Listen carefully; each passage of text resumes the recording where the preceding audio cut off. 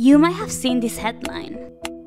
A genetically modified pig liver was successfully transplanted into a 71-year-old man. It's a huge medical milestone, but it also raises a question. Why do we need to turn to animal organs for transplants in the first place? Only 10% of global transplant demand is being met. Here's the policy debate. One idea is switching to an opt-out organ donation system. That means instead of volunteering to be a donor, you are automatically considered one, unless you actively decide not to be. It's how countries like Spain, France, and the Netherlands operate. In places like Germany, it's still opt-in. This means you must leave clear proof that you want to be a donor. But a study found that switching to an opt-out policy alone didn't increase organ donation rates in the countries they studied. Raising public awareness is also key so that people talk about their donation wishes before a crisis happens. Would you want to be an organ donor? And do the people close to you know your answer?